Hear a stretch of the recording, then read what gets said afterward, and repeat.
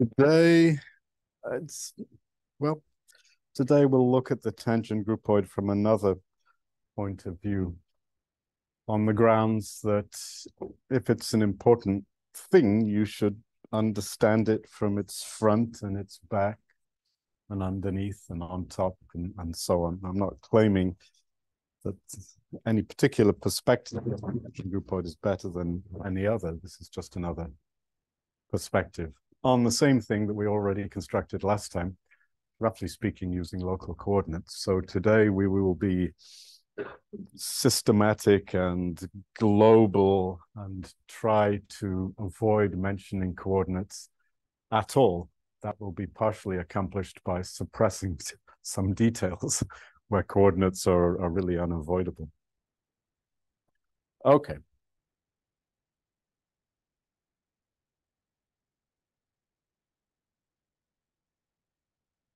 So let's suppose that one is given a smooth manifold V, like a unit sphere or Rn, or I don't know what. It doesn't have to be compact. It could be something like Rn.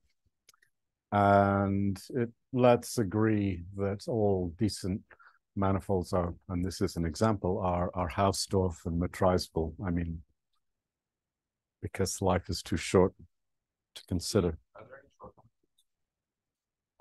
I don't think so.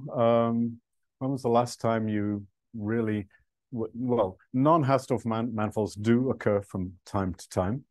Non-metrizable manifolds, do they ever occur in the minds of anyone except the criminally insane? I'm not sure. Yeah, yeah. You're removing ridiculous things like this very long line when you say metrizable.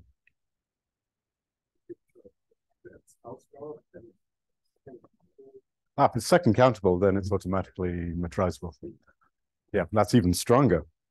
There are times you might want to consider a non-second countable manifold. For example, if you decomposed a manifold into the leaves of a foliation, you might possibly want to say that the disjoint union of all of the leaves is a manifold. You might want to do that, in which case you'd have to dispense with second countable. Maybe. But not metrizable. I mean, now we're venturing into what Paul Baum would say is the territory of mental illness, you know. It's, yeah, so let's not do that. Anyway, V is a manifold. Before I get into further trouble, let me just stop there. So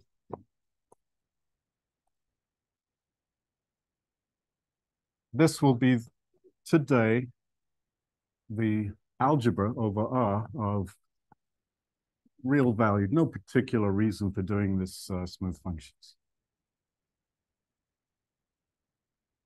You could use complex functions if you want, but these are real manifolds, and it somehow seems logical to use real functions on real manifolds.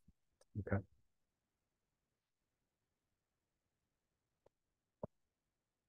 And I'll probably just call this A throughout most of the lecture, although once in a while I'll borrow A for something else.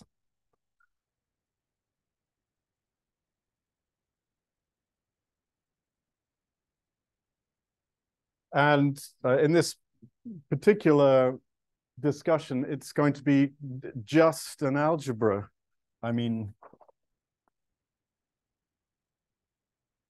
it does carry a beautiful topology, but as you'll see, it's not really important to worry about that. So I'm just thinking of this as an algebra. It wouldn't make any difference if you did think of it as a Frechet algebra, but you don't have to. Okay.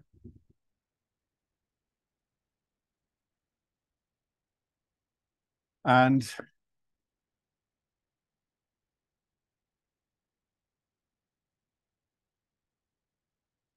it's a fact that if you look at the algebra homomorphisms,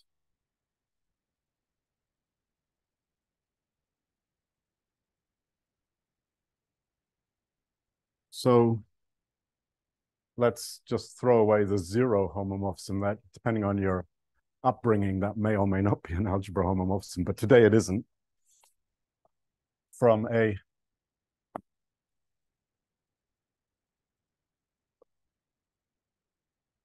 to R is a point evaluation.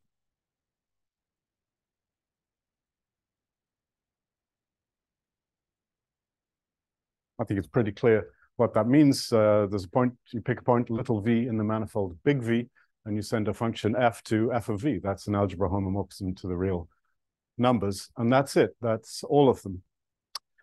And the proof of that is that if there was another one, I mean, we're all adults. Our combined age is in the hundreds of years, and if there was another one of us would have seen it by now. And we didn't, right? So there you go.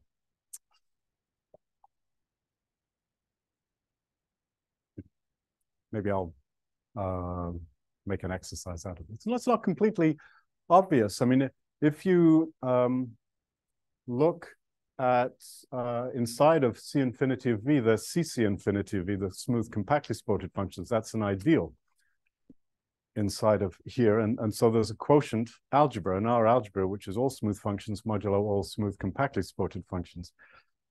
And it's a non-zero algebra, the loss of non-compactly supported functions. And you might say to yourself, well, inside of that thing, I'm just going to pick a maximal ideal, which Zorn's lemma tells me exists, and then I'll take the quotient. It's a field, so I'm automatically going to get a morphism from C infinity of V to C infinity of V modulo CC infinity of V, and now to this field. Done. It looks like we have another character, but that field is not the field of real numbers. And so that's not allowed. I'm talking about actual R. Character here means more, well, I haven't used the word character yet, but I'll be looking at only the field of real numbers, not these crazy, whatever they are, fields that you get in the way that I just described. Okay.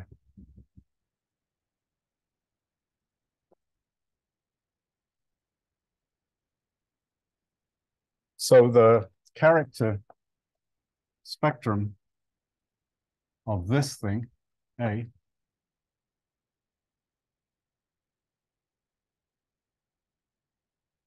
is just V. That is, so each element of V gives an element of the character spectrum, and that's it. And we have and it's sort of obvious. It's a theorem, I guess, that different points of V give different characters. So this is some bijection of sets.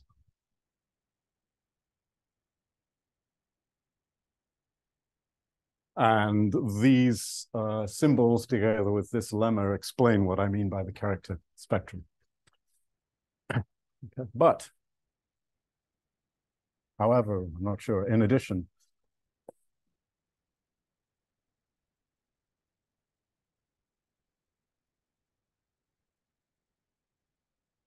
it doesn't matter what kind of a real algebra A is, this thing here carries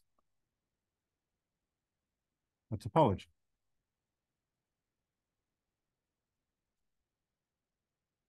Which is a decent topology. What is this topology? We'll say that a net of characters phi alpha converges to phi if and only if phi alpha applied to any element of this algebra converges to phi alpha of A.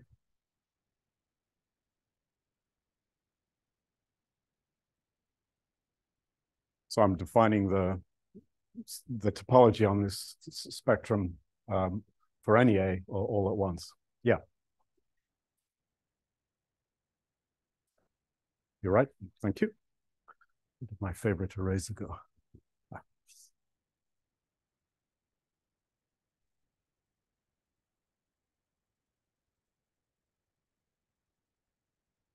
So the phi's are obviously characters. And another fact is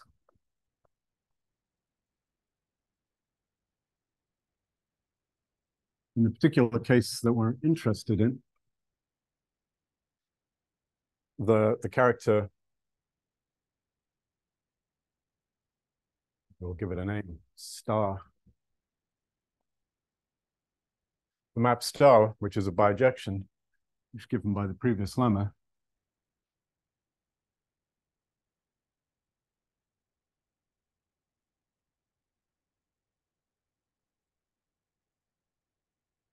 is a homeomorphism.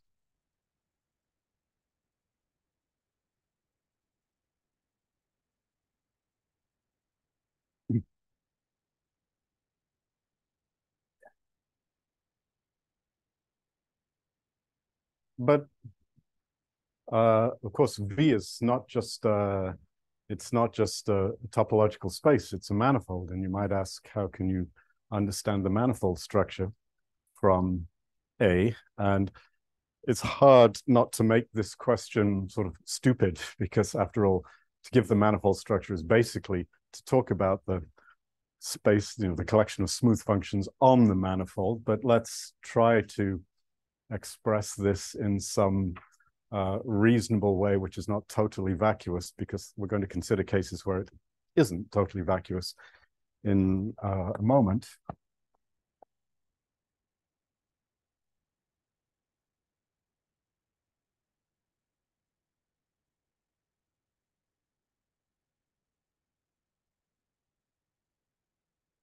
So what does it mean?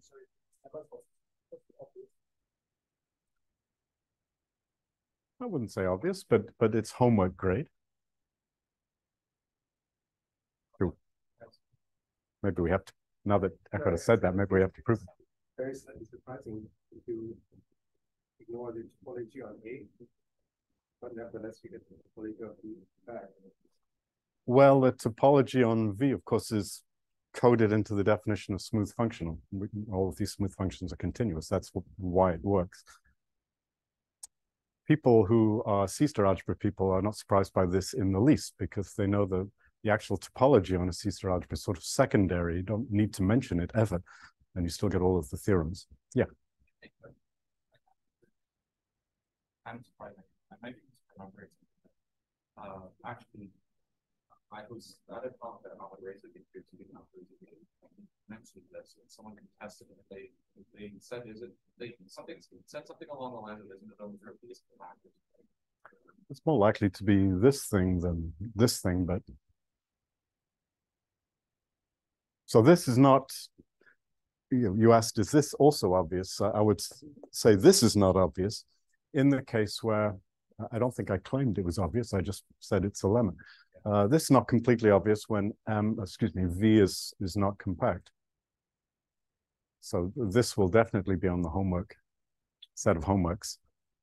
But this thing above behind me is I think easier than that lemma. And we'll see how it goes. But if we luxuriate an extra time at the end of the lecture, let's just prove this thing, which has become awkward and contentious. I mean, I could say at this point, as Eckhard was saying before the lecture, students these days, they know less and less. So, but we can come back to this. Well, yeah, that's professors these days. I mean, there's no doubt that each individual professor, as time goes on, knows less and less and less. That's called getting old. Yeah, so shouldn't trust your elders. I mean, you should know that. A young, rebellious person like you. You just look. Okay. Okay. So we'll come back to this. What about the C infinity manifold structure? Well, yeah, now I remember what I was about to say. What is a smooth manifold? It's topological space, Hausdorff metrizable topological space like this one, V, and it's given a sheaf of functions. It's provided with, to be a smooth manifold means to be provided with a certain sheaf of functions called the sheaf of smooth functions, and all of these functions, and this sheaf should have the following property, that there should be, around any point, there should be an open set and a homeomorphism of that open set to an open set in Rn, which carries this sheaf of functions precisely to the C infinity functions on that open set. That's what a smooth manifold is. And yeah, so we need to say what is the sheaf of smooth functions. And of course, the sheaf of smooth functions, it's sort of tautological here because it's practically just given to us in the form of C infinity of M. V, excuse me. So, but if you have some other open set U inside of V, then we're looking at functions from U. Say we're talking about a sheaf of smooth real valued functions with the property that locally F is of the form, well, V, which we can think of as a character to G of V, or V of G, if you like, for some G, which is in A. Maybe I should call it A. And that's it. I'm just saying that the functions which are smooth on an open set U are precisely the functions which are locally equal to some function in C infinity V. Any function which is a C infinity function on U, a function which is a C infinity function on U may or may not extend to a C infinity function on V. It might blow up near the edges of U and then it wouldn't extend. But locally, at least, it is a function in a function which does extend to a C infinity function on V. No big deal. Little messing around with bump functions will give you this result. And it's, the more you think about this, the less interesting and, you know, the more stupid it seems. So let's quickly move on. Okay, so we can recover everything in this particular case from the algebra A. Its character spectrum is V, and the topology is the standard topology, what it's called, standard topology on the character spectrum, and the smooth functions are those which are just locally functions in A. Let's consider a slightly more complicated example.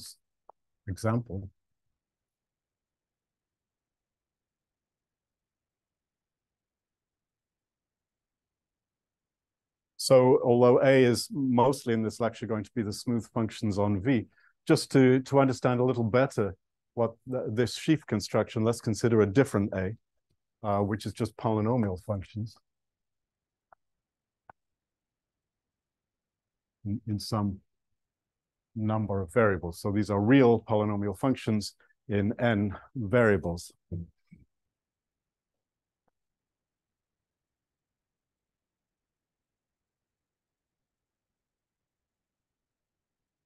This is the algebra over R, so we can ask for the non-zero algebra homomorphisms to R. And of course, once you say what they are on x1 up to xn, you know everything. And not only that, but you can assign any values to x1 up to xn, and that will give you a character. And so the character spectrum, in an obvious way, built back both ways very easily, is just Rn.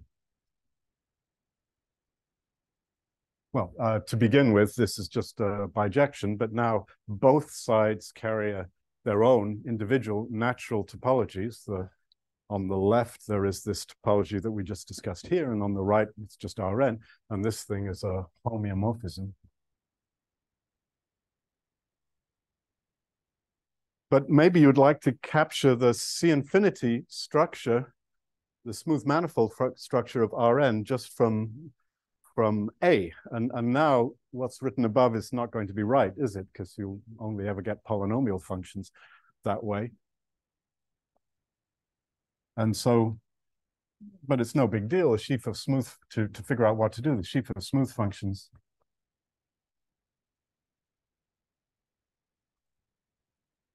on A, excuse me, on Rn,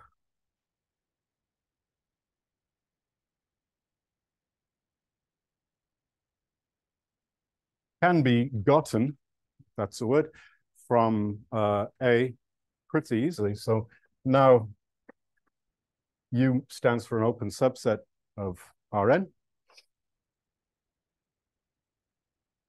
And this is just, what does it mean to be a smooth function on such an open subset? It just means for every little point, little u in big U,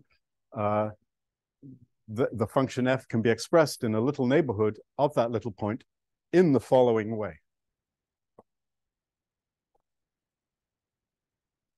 So locally, just try and make it look like what's written up there.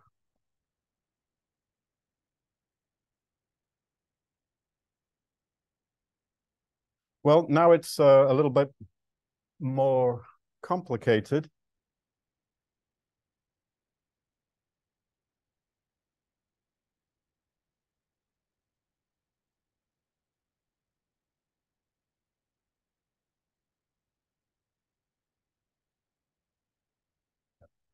How to do this.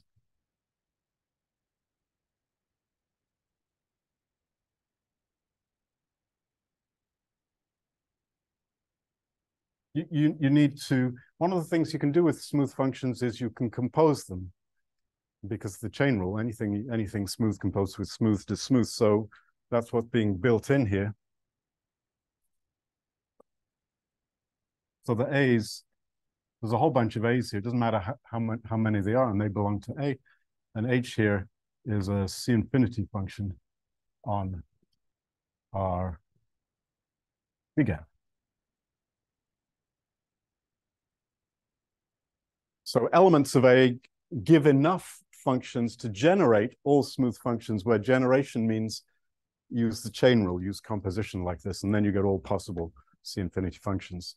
Of course, you don't need an arbitrary, maybe I should say, n here is some number, and then these are functions, and this is. You don't need an arbitrary n to do this. You just need big N to be little n, but who's counting? Anything of this form is going to be smooth, and every function of this form is smooth. Boom. And, you know, for those detail checkers, you could get away with setting big N equal to little n.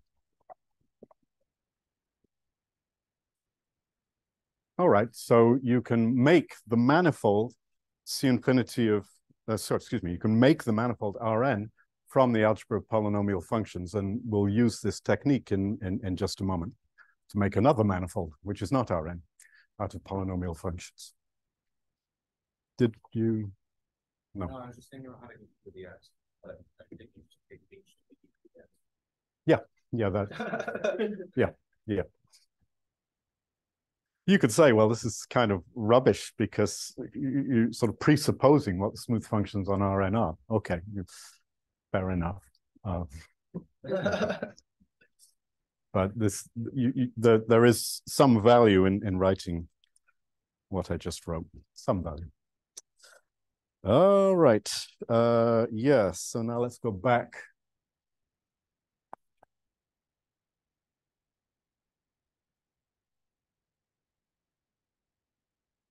To this case that we were discussing before.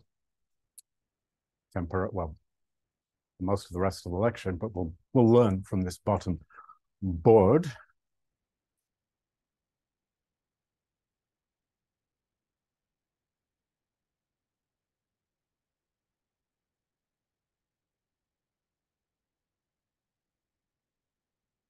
Suppose I have inside of M, like that.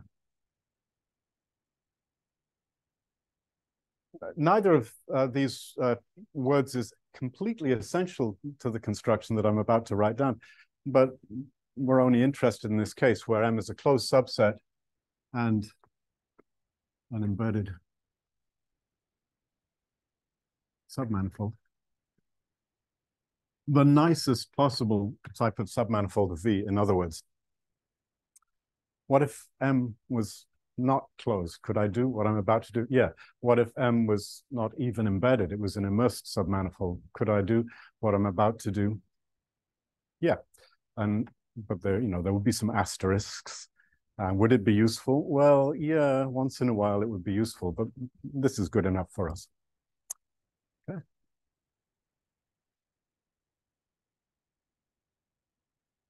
So the very first thing I'm going to write down would not be the correct thing to write down if M was not embedded. But let J be just the functions on V. It's the infinity functions on V. Maybe I'll just say F in A, make it clear where this is. With the property that F restricted to M, the submanifold is 0. The vanishing ideal of the submanifold. So that's a two-sided ideal. Well, it's commutative. It's an ideal inside of A. No big deal there.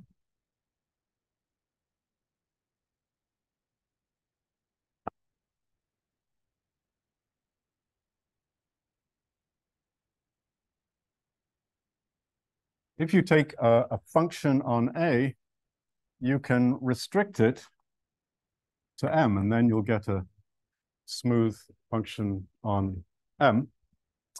And of course, when you do that restriction, the kernel of the restriction by definition is going to be J. So there's an obvious map by restriction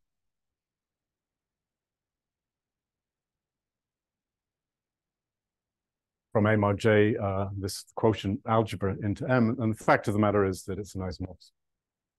So in the reverse direction, if you have a smooth function on M, you can extend it so that it becomes a smooth function on V. Sorry, searching my mind for the correct letter. Okay. How do you extend it? Well, you have to use little bump functions and local coordinates and I don't know what, but okay. Going to argue about that? Okay. Good. Thank you. Yeah. Yeah, this is, well, it's, I mean, in terms of app, well, it's trying to, you know, if you actually were to write everything down here and up here, it's sort of a race. I think this might actually take more paper. Depending, well, of course, it depends on what you assume.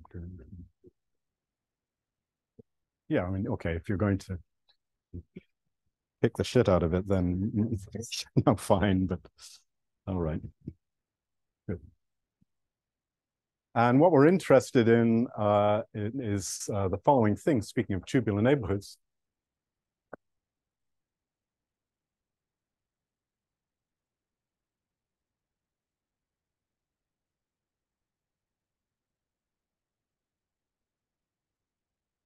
The famous normal bundle of M as it sits inside of V, of this inclusion, if you like.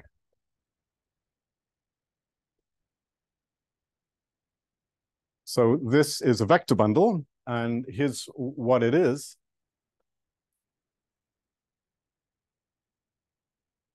You take the tangent bundle to V, wrong letter, which is a vector bundle of vector spaces over V, and you just restrict it to M. And then you divide by the tangent bundle to M. Each tangent vector to M can be viewed as a tangent vector to V. It just happens to be pointing in the direction of M, and so you can form this quotient. That's what we're talking about.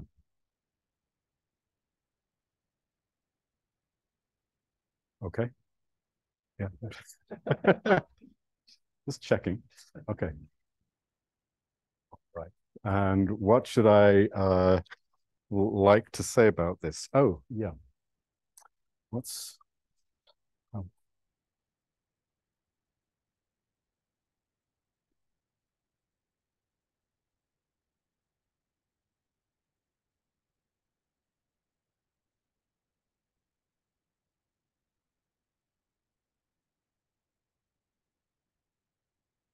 if I have an element of J, smooth function on the big manifold, which vanishes on the little manifold, it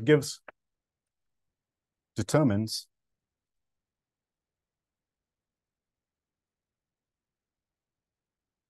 a function, smooth function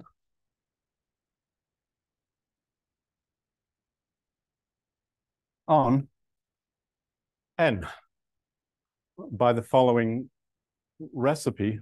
Maybe I'll just add here, that is linear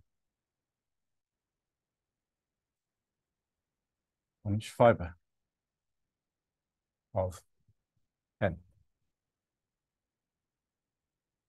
So if I have a function, I don't know, A in J,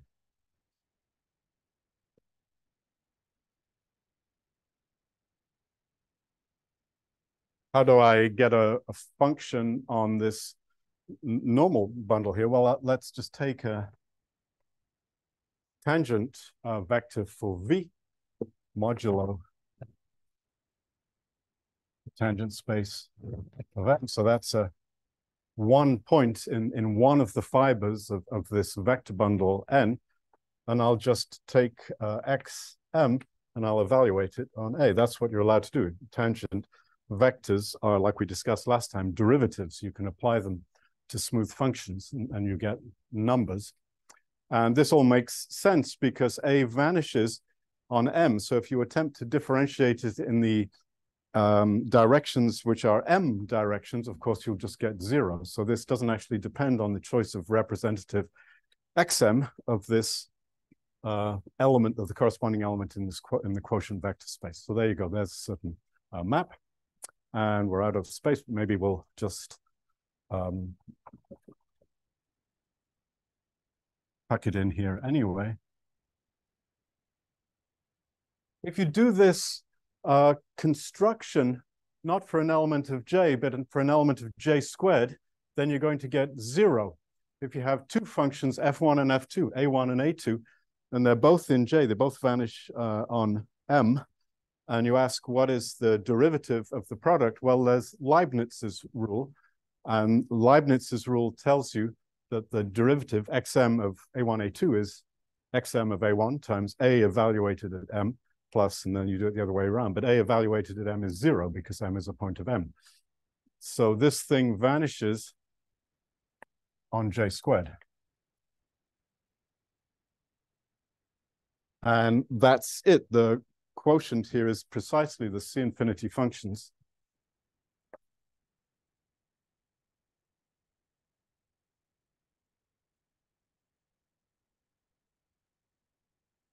On this N, total space of this bundle, that are linear on each fiber.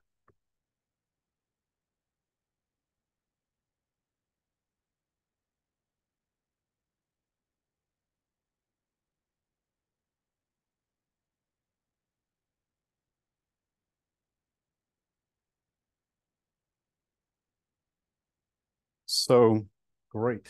Linear means grown up linear, just AX, not AX plus B, not affine.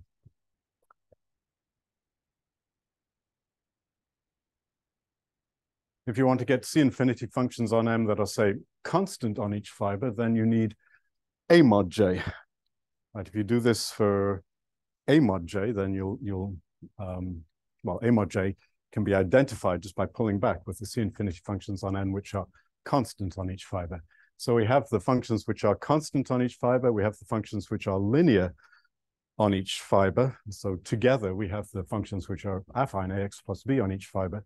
And, now we can talk about functions which are quadratic on each fiber and so on. And that's what we'll do over here.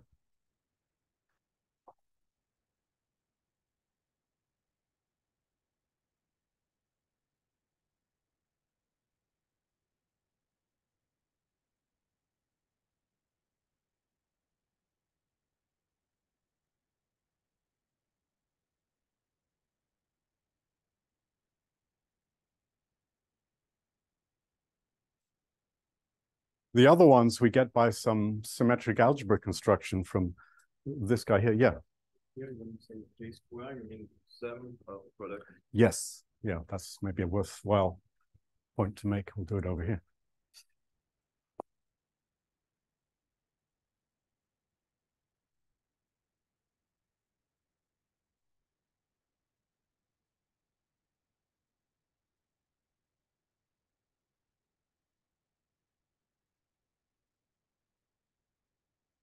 So the arbitrary length,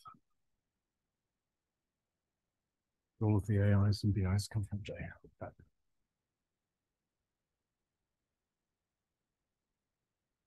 And because it's about to show, let's say similarly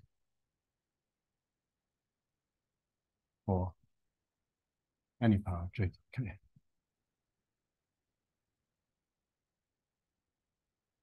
And while we're at it,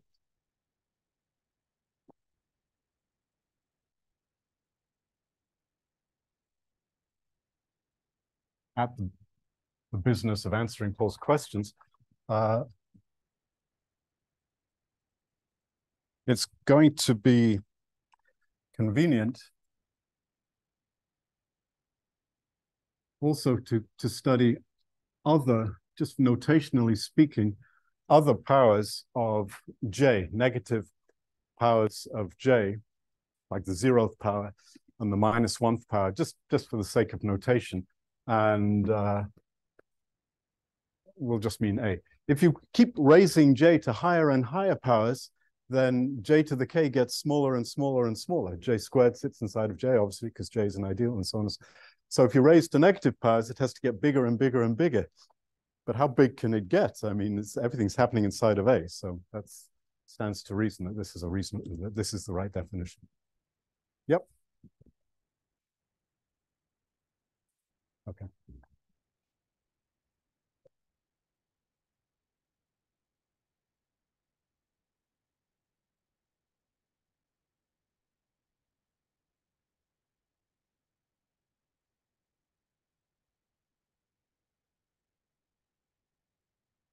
I forgot to check this formula.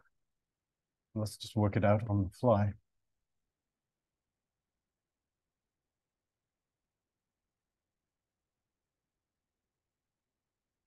Let's look at this space.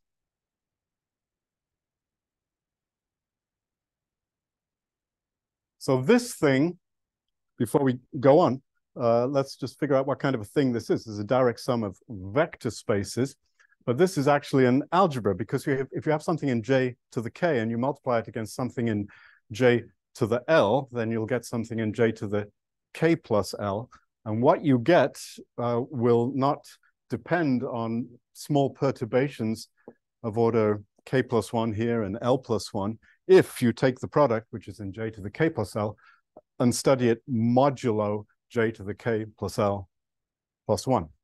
So in other words, you can multiply J to the K mod J to the K plus 1 times J to the L modulo J to the L plus 1, and you'll get a well-defined product with values in J to the K plus L modulo J to the K plus L plus 1.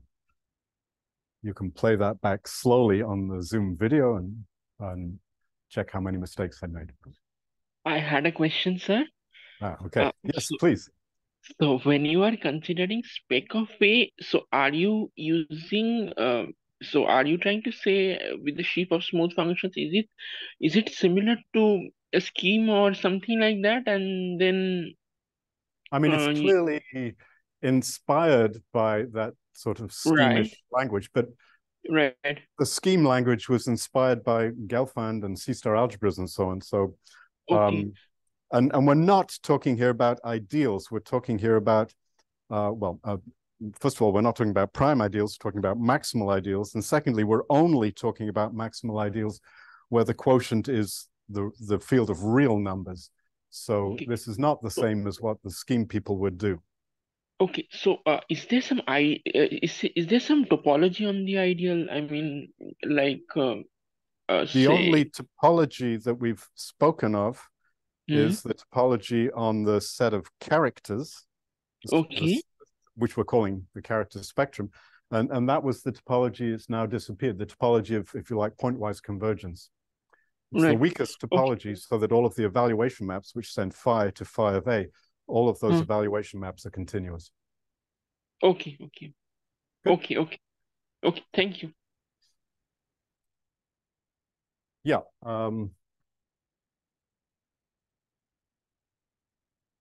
And so this thing, so I've just discussed that this thing here is an algebra. And by this multiplication that we talked about, it's more than an algebra. It's a graded algebra. We'll come to that in a moment. But what is it? It's just the same thing as, how did I write this over here?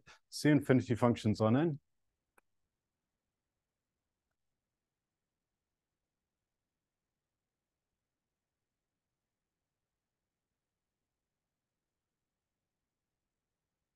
That are polynomial functions of uniformly bounded degree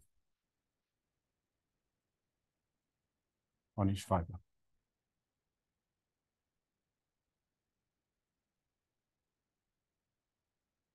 I mean, if the manifold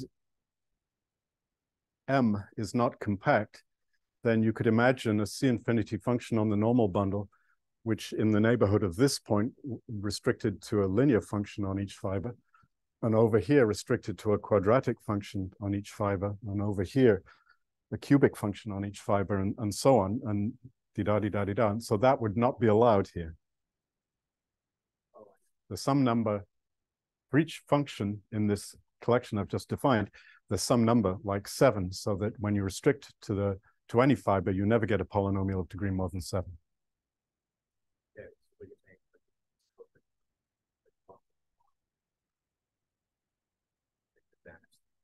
Yes, yeah. It's like with differential operators. I mean, you could have a differential operator in Rn of unbounded degree, which was sort of locally of finite degree, and now you have to decide, is that something you want to play with or not? No, you don't want to play with such a thing. Okay. Second?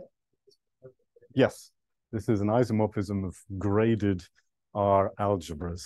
Okay, fine. And what is it?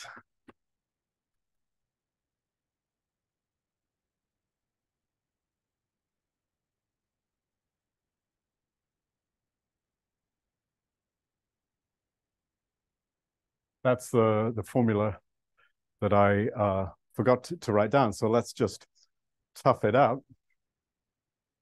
If we can, maybe we'll go over here because we'll undoubtedly make a mistake.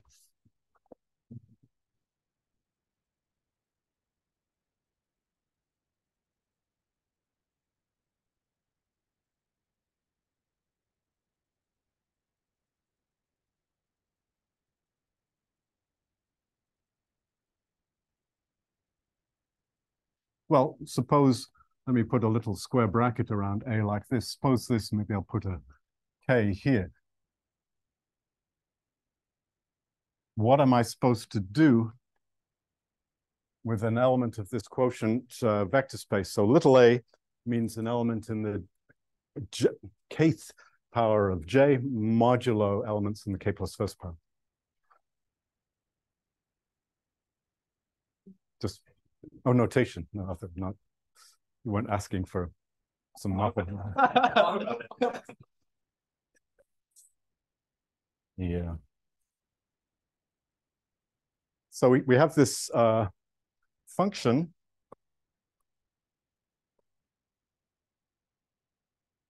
modulo other functions, and now we're supposed to get a function on cotangent vectors. So we had a little discussion about cotangent vectors before. Here's an example.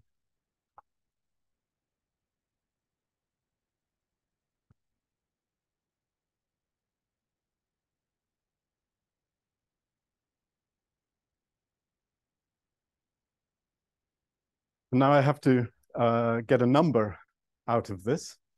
And the right thing to do is something like this. Well, there's going to be lots of derivatives. So I'm pretty sure the right thing to do is to divide by k factorial, because it always is. And let's just do the following thing. We'll just apply x to x to x of a. How should I do it?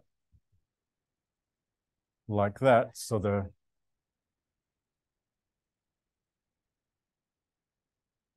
it's supposed to be k x's here, if I got the parentheses approximately right. Looks like it's sort of okay. Well, and what's x?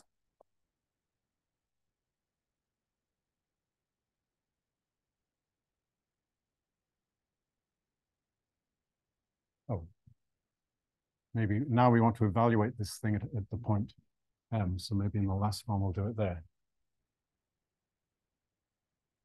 To a vector. On.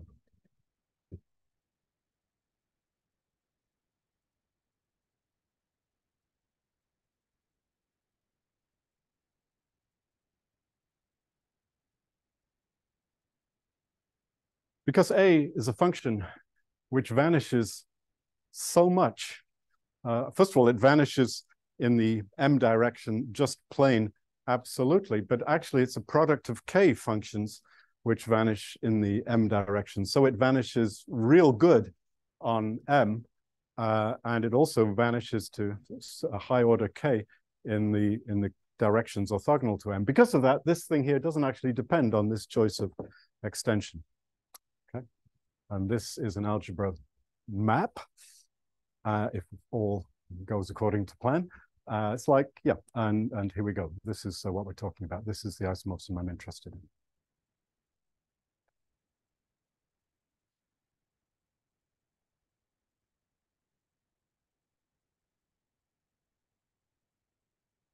So the character spectrum. So now we have a new algebra, this gigantic fellow.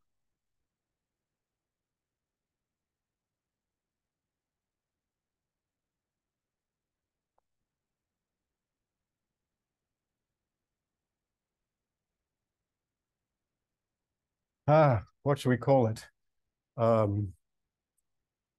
B.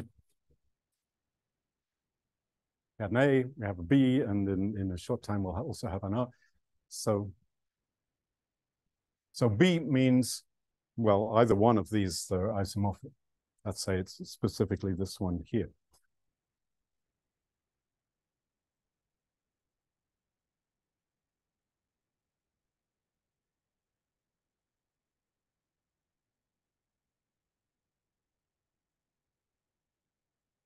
This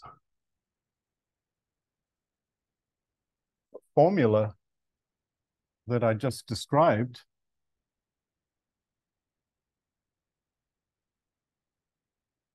is a bijection, is a map from N into the character spectrum of B. You have an element of N. N is the normal bundle. So an element of N is one of these normal vectors. It's tangent vector in the V direction, modulo tangent vectors in the M direction. And you can get a function out of that normal vector, a function on B by this crazy formula up here. And that function is actually an algebra homomorphism. That's what I'm asserting here. And so it's a character. When I say it's a function, it's an R-valued function. So it's an algebra homomorphism to R. It's a character. And what I'm saying is that those are the only ones. This is a combination of the results that we had before. This space N is a smooth manifold in one direction, in the M direction, and it's just a vector space in the other direction, in the fiber direction. And in the M direction, we're talking here about, in this algebra, we're talking about smooth functions on M. And in the fiber direction, we're talking about polynomial functions on M. And so this fact here is a combination of the lemmas that we gave before, stated before. And I'm just shoving this one down your throat too.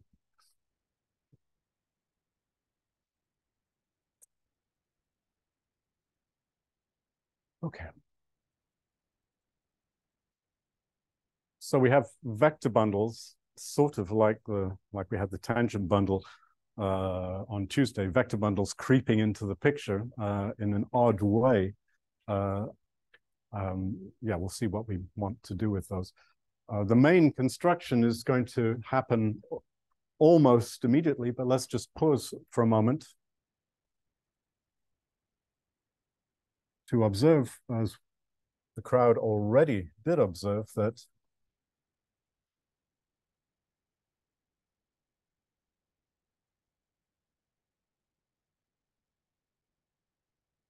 this B breaks up into a direct sum of spaces indexed by the natural numbers, French natural numbers, including 0. And if you multiply something in the, like we were just talking about, the jth space by something in the kth space, you get something in the j plus kth space. That's what it means to have a grading on this algebra B. The grading is what's given right here.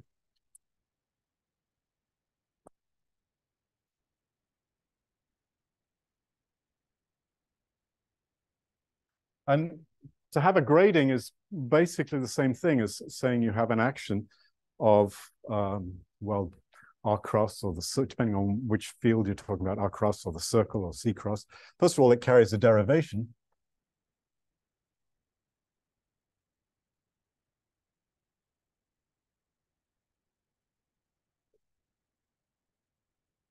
if you have something in this algebra, that's something in degree k for all of the k's added together. Finite sums, of course. We're just talking about the direct sum.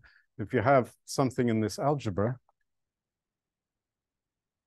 you can define a derivation just by multiplying kth element by k. Sorry for so many k's. They're all supposed to be there. Unusually, it's not a typo.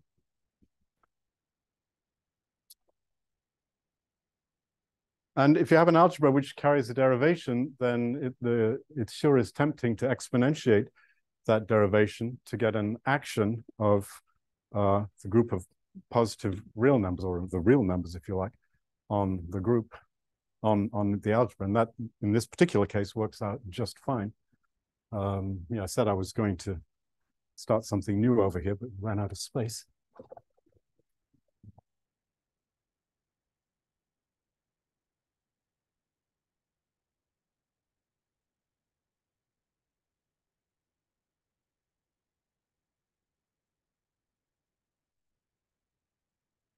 Exponentials.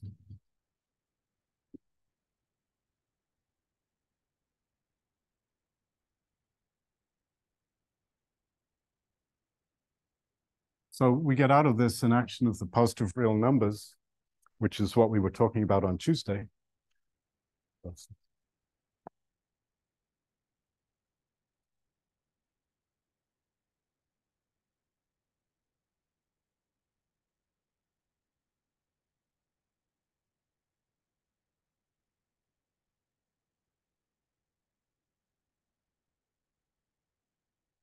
I have such a sum. Well, I don't even have to do. Let me change, making this unnecessarily complicated.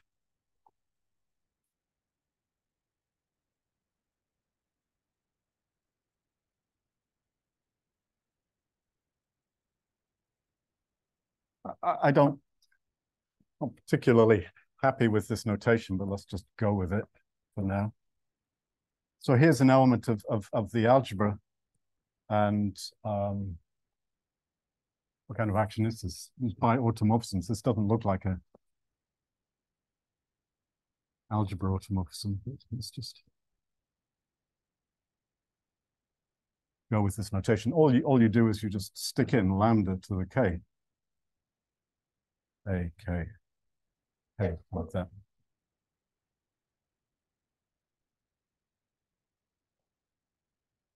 I just can't stand looking at that. It's called this alpha lambda.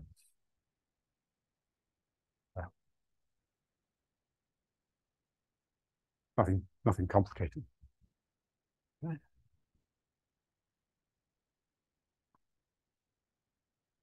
Well, the fact of the matter is that once you have an action, an automorphism of an algebra, of course you get a corresponding homeomorphism, self-homeomorphism of the character spectrum of the algebra. So this gives us now an action of the group of positive real numbers on the character spectrum. And what that action is,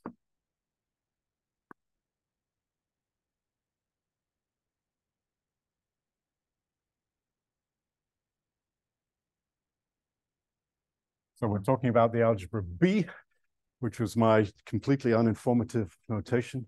I'm always criticizing my students for crappy notation. Okay, here we go. B is this thing on this board here, this graded algebra. Well, here's an element, as we've been discussing, of the normal bundle, single normal vector, and it just gets multiplied by lambda.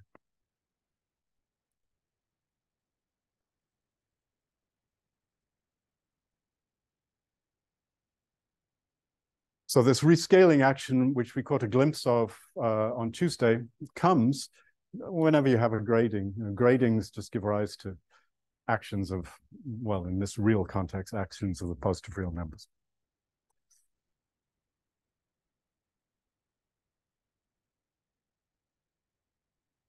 Now, finally, for the main construction.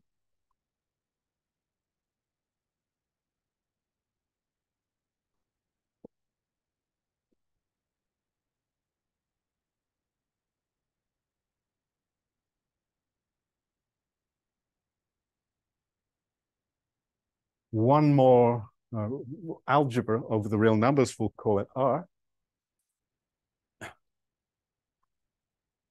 And it looks a little crazy, but we'll try and immediately make contact with this B over here.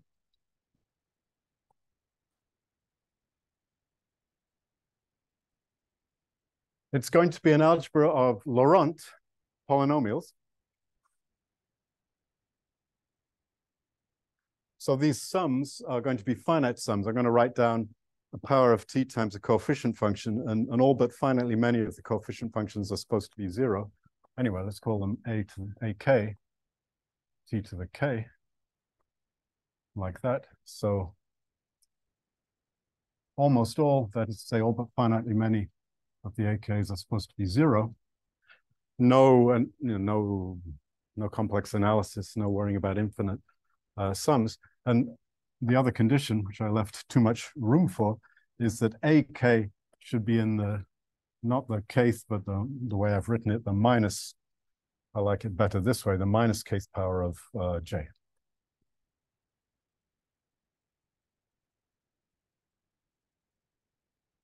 So these, you can think of these in two ways. You can think of these as actual functions from, let's say, the positive real numbers or the non-zero real numbers into the algebra A. I did say where these guys come from. Or you can think of these as just formal Laurent polynomials. There is such a thing as the Laurent polynomials in T with values in A, and that's a certain algebra, and this is a subalgebra of that. That's what we're talking about.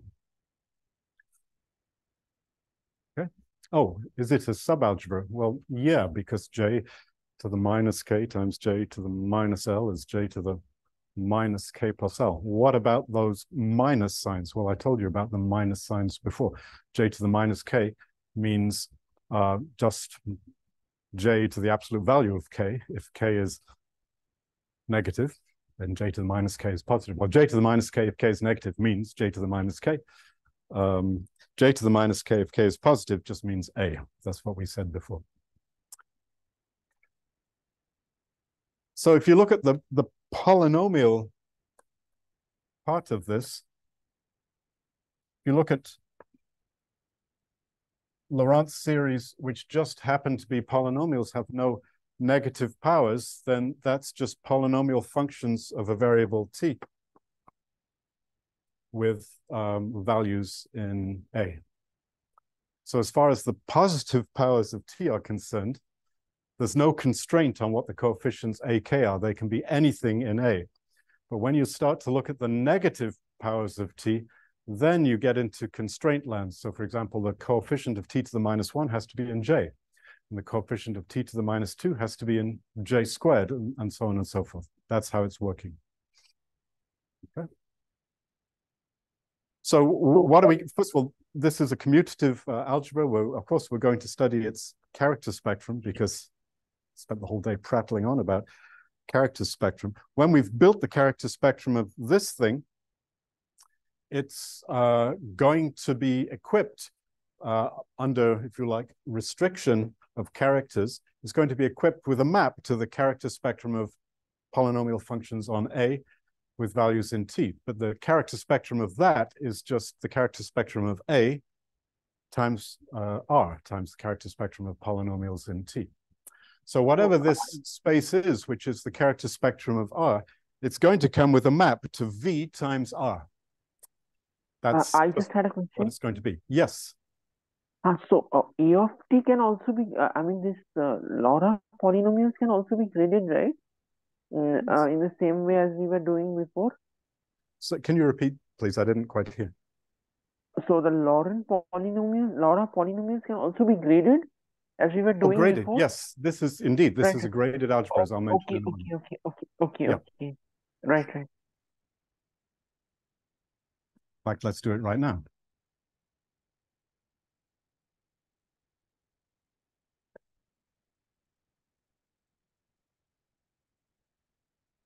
So now this R is a direct sum of spaces, namely the monomial spaces, AK times just a fixed t power t to the k. And those monomial spaces are now indexed by integers, not by non-negative integers, by natural numbers like they were before. But otherwise, we're still in business. This is a graded algebra. So it carries a derivation by exactly the same formula, and it carries an action of the positive reals by exactly the same formula. And it's going to be interesting to ask, what is the character spectrum and how do the positive reals act on this thing? Okay, so we'll figure that out in a moment.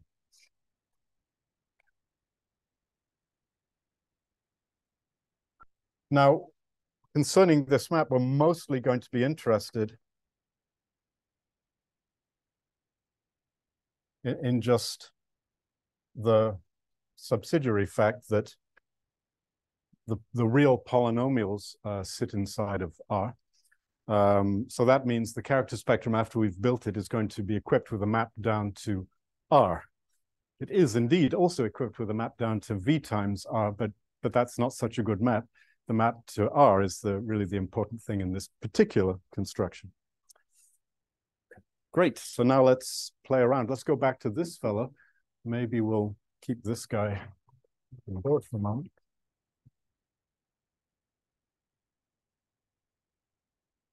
Let's start to calculate what are the characters of the ring, excuse me, the algebra, commutative algebra R. Oh, did I say it? I don't think I did. I should say two things.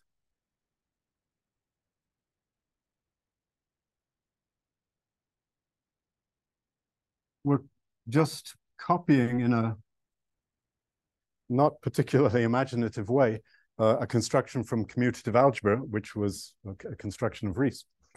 And it's a very interesting construction. Whenever you have a ring and a bunch of ideals, J1, J2, J3, and so on in that ring, which are nested, and they have the property that Jk times Jl sits inside of J to the sub k plus L. Whenever you're in that situation, you can obviously build a counterpart of this thing. And it's rather complicated what this ring is and what its properties are in that level of generality. In our particular case, all of the ideals J sub k are just the powers of a single ideal J, and that makes things a lot easier. But you can knock yourself out by studying this much more general situation where you have a commutative ring and a decreasing sequence of ideals, and then lots of interesting questions emerge. If you have a smooth manifold V, and inside of V you have a closed subset M, which is not necessarily a submanifold of M, then you could look at the functions on V which vanish on M, and you could look at the functions on V which vanish on M to second order. That means the functions and all of their derivatives vanish on M, and so on and so forth.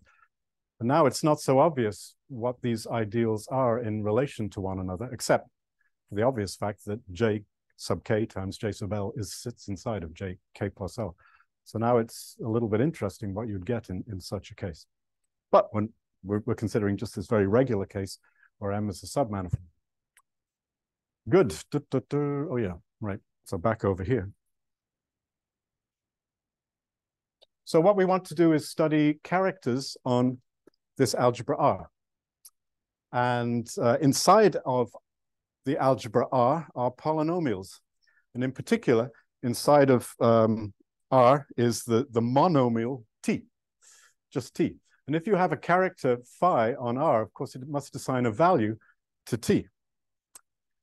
And you may say to yourself that that value, because we're dealing with Laurent polynomials, that value has to be a non-zero number. But it ain't so, because we're not talking about all polynomials here. We're just talking about some Laurent polynomials. And in fact, you are allowed to assign the value 0 to the monomial T, even though there's a 1 over T in this formula, because the 1 over T gets multiplied by something in J, and so all bets are off. And so it's interesting to ask the following question.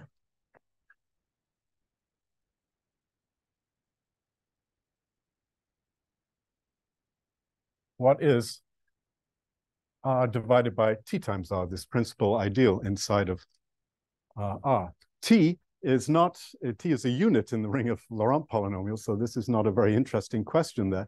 But T is not a unit, it's not an invertible element of this ring R. Because 1 over T has to be multiplied by an element of J, and the constant function 1 is not in the ideal J. So this thing has the potential to be non-trivial, and we'll see that indeed it is non-trivial. And if you have a character of R, which happens to vanish on T, then of course it's a character of this quotient ring and vice versa. So of this quotient algebra and vice versa. So it's sort of interesting to know what is this quotient algebra. The characters of it will be some of the characters of R, namely those characters of R which have the property that they vanish on T, which is just one part of the characters of R, but let's just start with that. Well, okay, let's just think about it.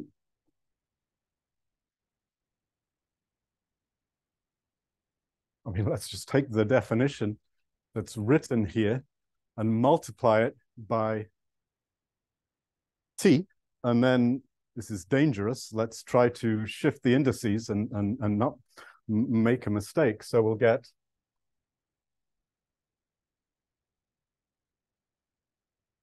sums like this.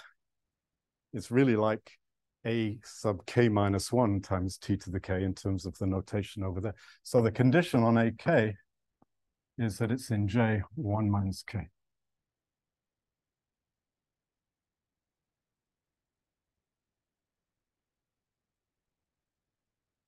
Oh, yeah. It's okay.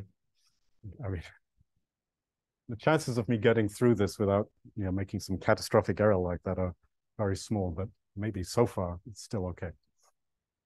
Okay.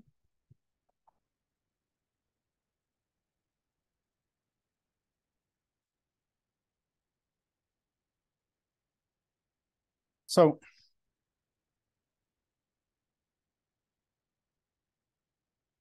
yes, good. It's going to work out.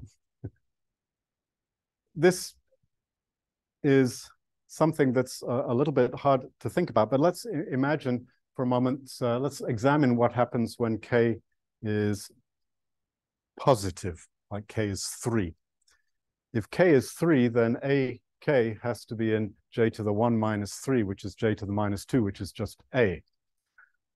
So the coefficients here, as far as the k equals 3 term, there's no constraint on them whatsoever. And this is what you're dividing out by in order to get the quotient. So when you take the quotient here, there's going to be no, so to speak, contribution from the k equals 3 term of these series. If you have an element of R, which is totally concentrated in degree 3, then it's also in T times R. Let me say that again. If you have something of degree 3 for this grading, in R, it's automatically in T times R. If you have something in 2, degree 2, it's the same thing. In degree 1, it's the same thing. Degree 0, not the same thing, because this condition means that to be in T times R and in degree 0, the coefficient has to be in J. So as far as the k equals 0, degree 0 term is concerned, to be in T times R, you have to be in J, the coefficient has to be in J, but to be in R, you just have to be in A. So in the quotient, the coefficient has to be in A mod J. If you go to k equals minus 1, then what you'll end up with is J modulo J squared. What you'll end up with is the set of all sums. If you like, you could write them like this. Now only involving negative powers of T and some coefficients here, which I'll call AK. And the condition is that AK is in J to the K. What do these square brackets mean? This means, like we had it before somewhere, yeah, it means an element of J to the K modulo an element of J to the K plus 1, modulo J to the K plus 1. Yeah. Oh, yes. I mean,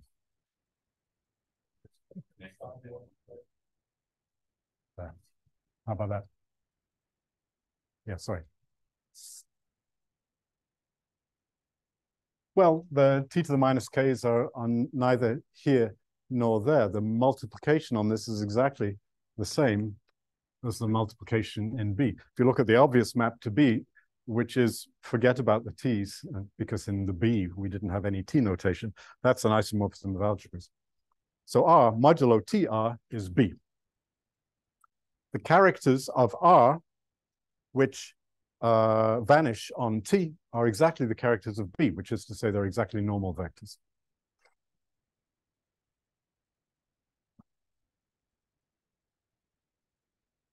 Okay, that worked out okay.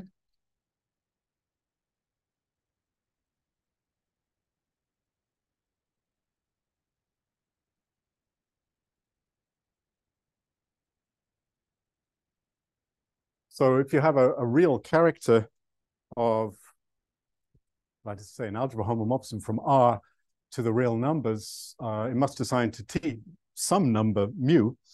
And if that number isn't 0, then it's non-zero. And it now becomes interesting to study this quotient.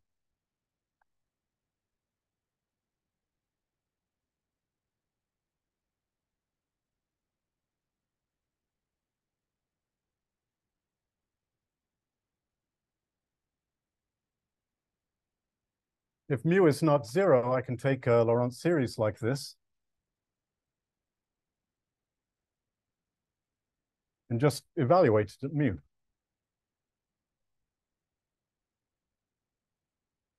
Oops, evaluate it at mu.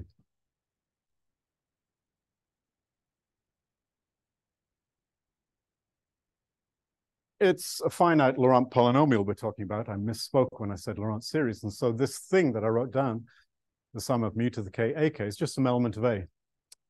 Just like that. Okay. And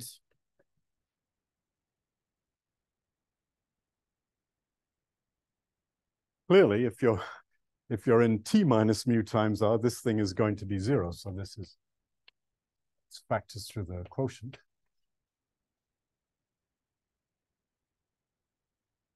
Like that.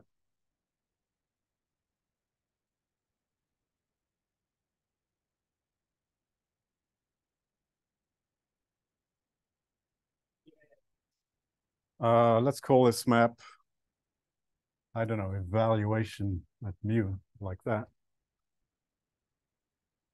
I guess, well, maybe I'm not even going to give it a name. Don't really need. Give it a name, take it back. So suppose you have an element of R and it goes to 0 here. I'd like to say it comes from T minus mu. It is in T minus mu times R. Then this map induced from the quotient into A would be an isomorphism. Well, then, of course, here's our element. It's certainly equal to the following thing, which is subtracted off 0. And now I have T to the K minus mu to the K. At least if K is positive, you can factor out T minus mu by algebra. This is T minus mu times the summation T to the K minus mu to the K over T minus mu. Okay. And now you have to just think about the other cases.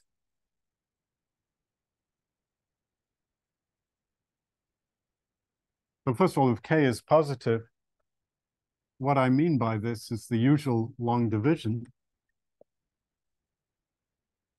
This is supposed to be something with the property that when you multiply it by T minus mu, something which is some kind of polynomial with the property that it is supposed to be a polynomial, with the property that when you multiply by T minus mu, you get T to the K minus mu to the K. And this thing is, of course, just a polynomial in T of degree K minus 1.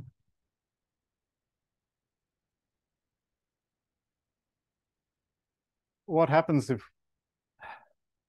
K is equal to 0? Well, T to the 0 minus mu to the 0 It's like 1 minus 1. That's just 0. Here, we're just talking about, this is just notation for 0. And what if k is negative? Well, if k is negative, I ought to think of t to the k minus mu to the k as a polynomial in 1 over t instead of t. And if you think about it, what's going to emerge from this is that this thing, there is such a thing as this which exists, and it's a polynomial in 1 over t of degree k. Imagine taking t to the k minus k. Imagine taking t to the k minus mu to the k and factoring out a t to the k on one side and a mu to the k on the other side. Maybe I'll just do that.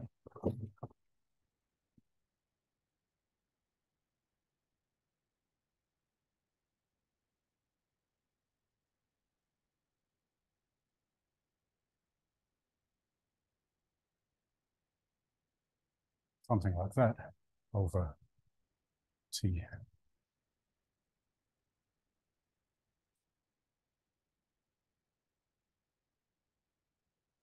That. And now you do the math, and you're supposed to get polynomial of degree minus k. And what it means is that this thing is actually in R. You have to check, is it going to be in R? Is it not going to be in R? It depends on what the degrees of this thing are. But in this situation, everything is fine. It really is in R.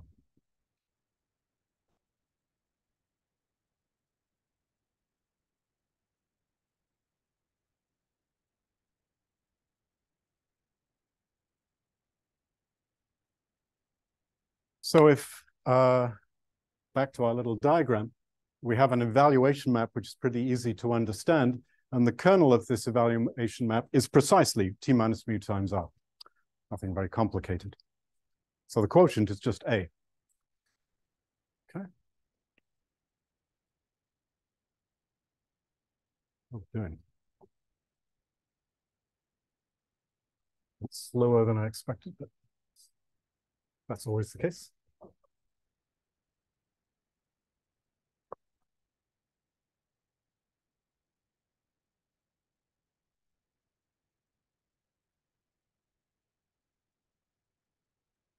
So the character spectrum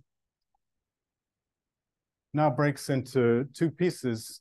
One piece is the set of all characters which evaluate to 0 on T, and that's a copy of the normal bundle.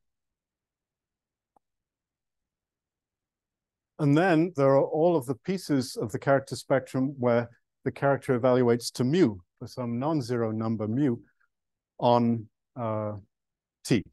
If the character evaluates to a non-zero number on T, then the character is in effect a character of A, which is to say an element of V. And that happens each time you have a non-zero number. The non-zero number tells you what value you assign to T, and the element of V tells you what to do with the coefficients, how to go from a coefficient to a number by evaluating at a point. All right, so now it looks familiar. It looks like the sort of thing we were studying before. It's a vector bundle that T is equal to 0, so to speak, and away from 0, it's just some manifold. Okay. And the theorem, I guess, I'm not going to dull it out. Let's just call it the lemma like we did all along. And the other thing I should have done, which I'll do now, is say that this is something that was worked out by my former student Ahmad Reza and me, whose name is very long.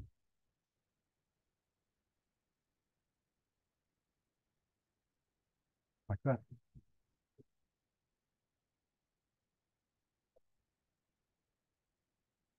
So this thing is a new, I mean, for this class, a new thing, but we know what it is as a set.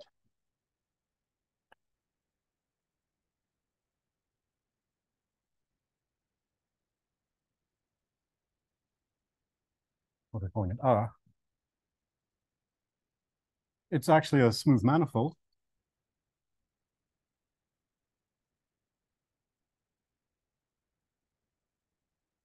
So first of all, I'm saying it's a certain topological space which is locally homeomorphic to Rn. That's the first thing. And now I'm going to tell you what is the sheaf of smooth functions.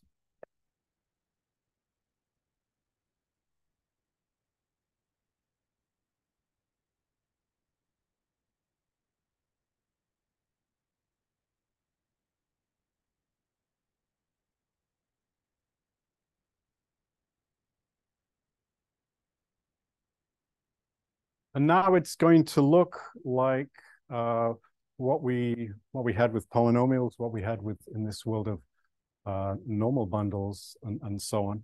So it's functions that are locally of the form f equals some, what do we call them? F, G, H1 up to Hn, like that. We need a bit more space somewhere. Let's put this somewhere else. It's just over here.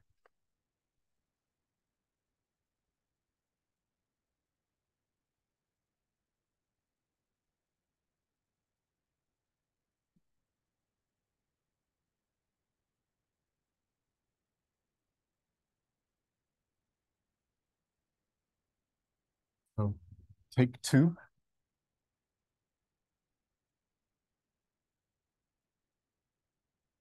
Which way did I do it? G on H1, Hn, some N. Exactly as before. Now I just have to tell you what the H's are, which probably should still be within the curly braces.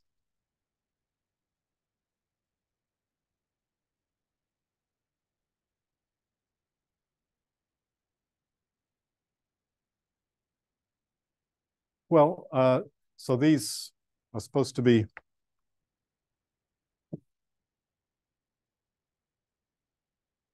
elements of R.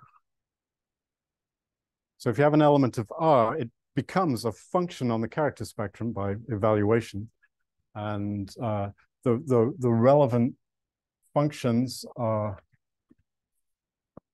well, the coordinate function T.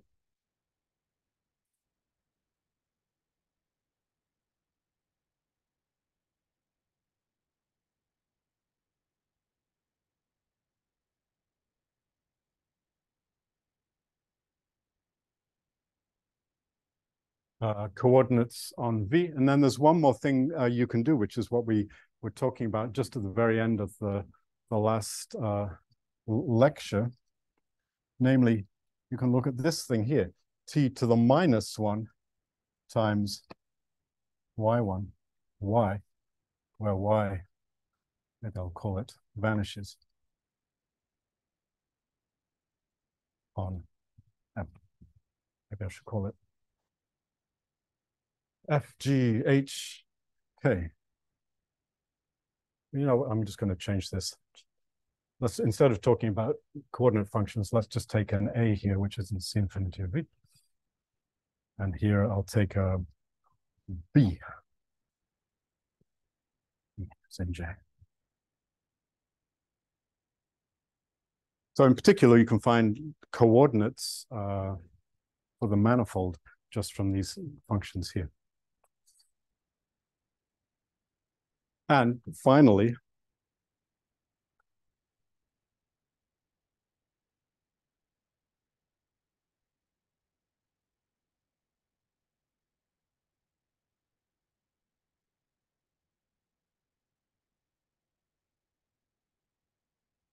two remarks.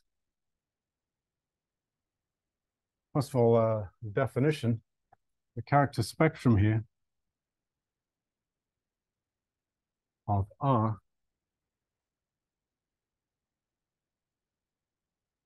is the, well, This isn't great notation in the world of C infinity manifolds, but this is called the deformation to the normal cone.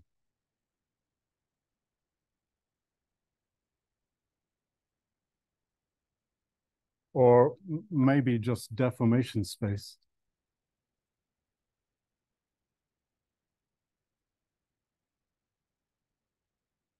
For the inclusion of M into V. It's this space here with a certain topology about which we can say a little more. I don't know, maybe Dan, oh, I need to make one announcement. Maybe Dan will say some more on Tuesday.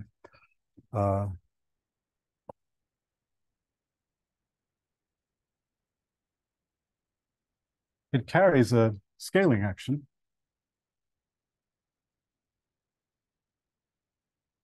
Of the positive reals, which comes from the fact that, as was observed, R is actually a grade by the internet. R is graded algebra, and what it is in terms of these coefficients is lambda times a normal vector is just lambda times the normal vector.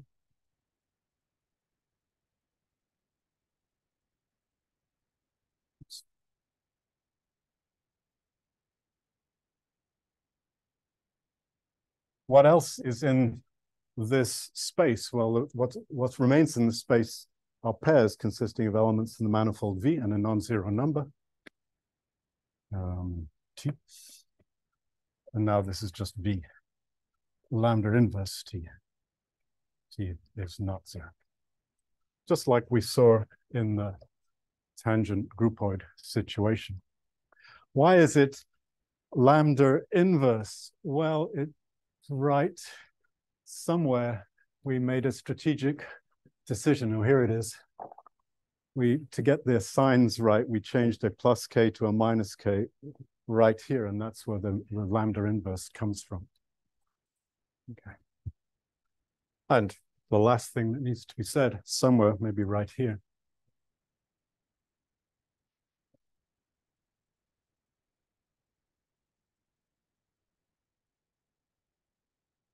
Whenever you study the geometry of submanifolds in a manifold, there's a fundamental case, and that's always the case of a manifold embedded into its square.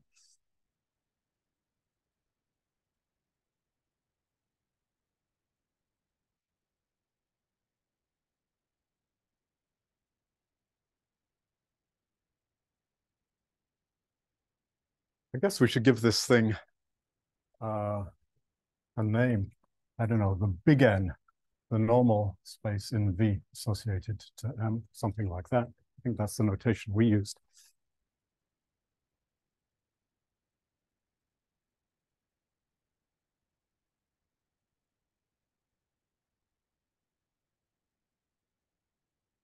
This is our friend, the tangent groupoid. Mostly, it's like you see up there.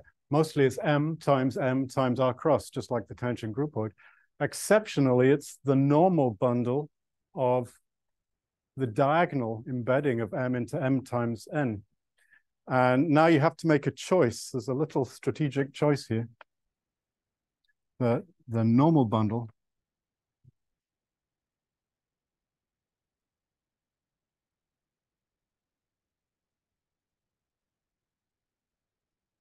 in this situation, N, has to be identified with T of M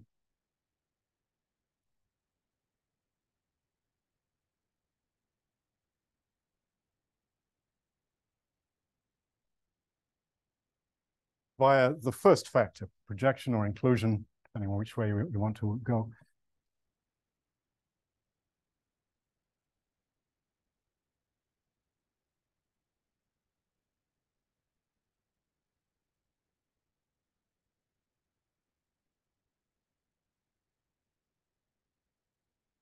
Once you do that, the tangent, the deformation space becomes T of M, disjoint union M times N times R cross, and now it carries a certain smooth structure, the one we've just been discussing.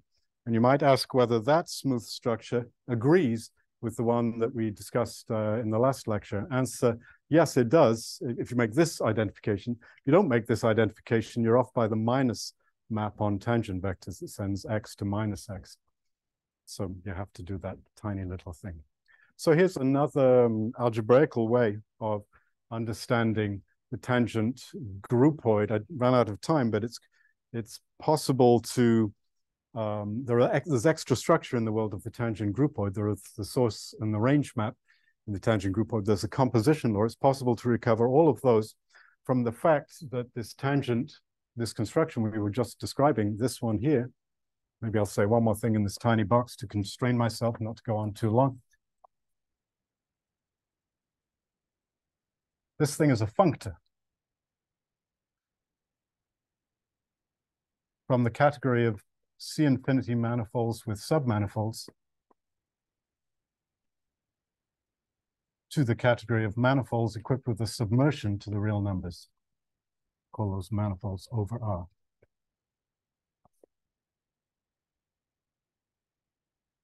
And the functoriality of this construction, in a way that I'll add to the notes, allows you to reconstruct the source map and the range map and the composition law, just using functoriality.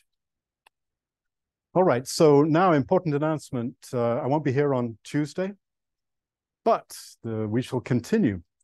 Nothing, neither snow nor other things, will stop the class from going on. I mean, until I bugger off on holiday, but for now we shall continue, and Dan will give a lecture on Tuesday related to this deformation space and a wonderful theorem of Eckert on tubular neighborhoods, and friends, excuse me, on tubular neighborhoods. So there will be a class on Tuesday just without me. I might tune in, actually, now that I think about it. It's 10:30. I have to check and see if I'm able to do that. Great, thanks very much.